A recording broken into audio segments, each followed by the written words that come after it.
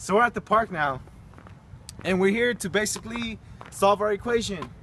We measured beforehand, and the hoop is 10 feet above the ground, which is 3 meters. And as you can see, the cone is directly under the hoop, and we will be measuring the distance from this cone to our initial starting point, which is 40 feet or 12 meters. The ball will be kicked at exactly 14 degrees from the initial starting point, and that will help us solve our problem.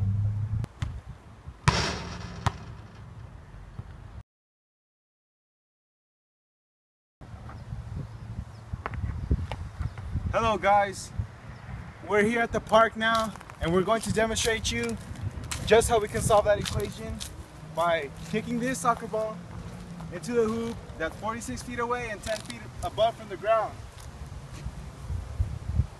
This will eventually help us get our answer, our solution.